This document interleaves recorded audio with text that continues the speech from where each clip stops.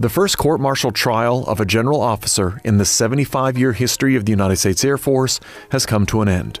Major General William T. Cooley, former commander of the Air Force Research Laboratory, was accused of one charge of sexual assault under Article 120 of the Uniform Code of Military Justice with 3 specifications. General Cooley was found guilty of abusive sexual contact when he forcibly kissed the victim in a car on August 12, 2018.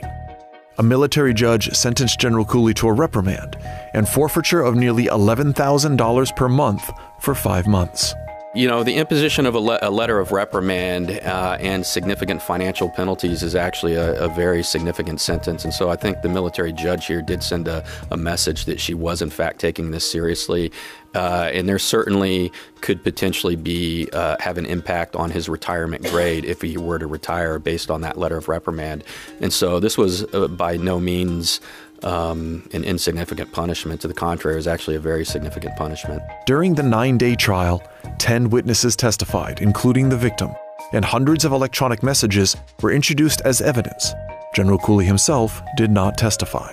What I think it says to survivors of sexual assault is that they can feel safe to come forward and report what happened, that they don't have to be afraid of the status or the rank of the individual who offended against them, and that the Air Force will hear them, will take it seriously, will investigate it, and where appropriate, will prosecute the individual who offended against them, again, without fear or favor and without regard to their rank or status.